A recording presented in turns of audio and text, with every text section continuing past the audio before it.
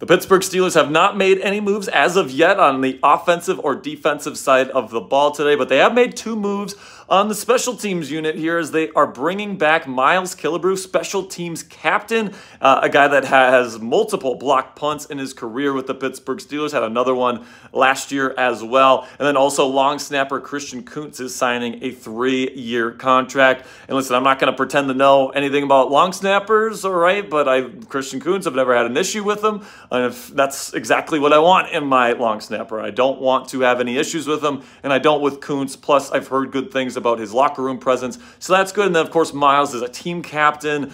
He's a backup safety that you can put in there if need be, but his specialty is really in special teams, and that's great stuff. Tyler Boyd is being linked to the Pittsburgh Steelers, though, so make sure you guys click that subscribe button right now to not miss any breaking news action if the hometown kid is coming back to the Steel City.